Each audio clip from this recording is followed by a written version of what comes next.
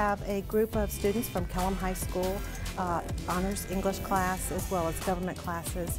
And then we have the Virginia Beach Vocational Center students. They're in a legal administrative program.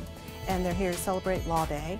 The Magna Carta itself was not the blueprint for modern democratic constitutions, but it contained that seed. Judge Stephen Mahan gave a presentation on the Magna Carta. The students had an opportunity to ask questions, and it was interactive, which was really nice for the students because the court is pretty intimidating, the formality of it, but he made it very enjoyable for the students. We talked about some of the historical antecedents, what led up to the adoption of Magna Carta 800 years ago between King John and some of the barons throughout his realm at the time.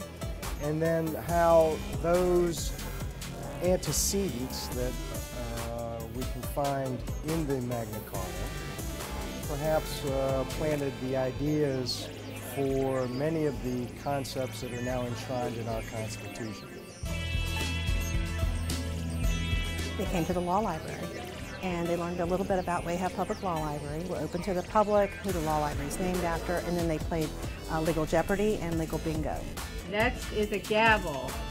It was really interesting because we got to actually talk to a judge and be like in the actual courtroom and just experience the actual experience. It was wonderful. The judge, he taught us a lot. We got the chance to answer questions, and if I could have this experience again, I would love to. The teaching of the Magna Carta as the democratic Constitution of America is wrong and a lie. The Constitution is a republic foundation, not a democracy. This is all very interesting, but according to the document, the old parchment, called the Magna Carta, 1215, Pope Innocent III of England declared the famous English charter, the Magna Carta, invalid, plunging England into civil war. The Magna Carta was abolished. The truth is, the Magna Carta was between the barons of London, England, in a bitter dispute, and the use of the Magna Carta, by proxy stating it was embedded in and for the Declaration of Independence, is incorrect. The King of England considered the Declaration of Independence an act of war against the Crown, and the war went forward. In the writings of the Magna Carta, there is not one word in reference to the United States Constitution.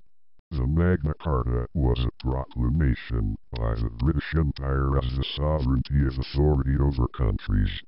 The Magna Carta of Islam is also rejected by the people of Islam. The British Empire did not give America its Declaration of Independence, a war did. Nor did the Magna Carta give the United States of America our Constitution. But the twist of embedding is seen as a disrespect to the Founding Fathers of America. We are anonymous. We do not forget. We do not forgive. We will be watching. Expect us.